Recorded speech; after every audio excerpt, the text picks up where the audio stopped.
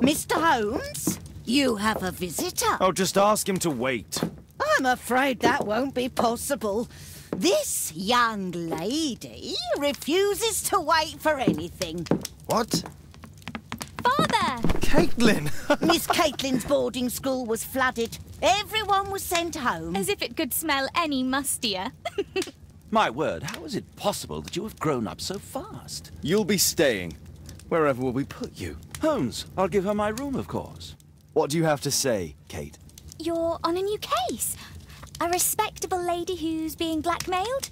Or is it a love story between a prince and a suffragist? However did you guess?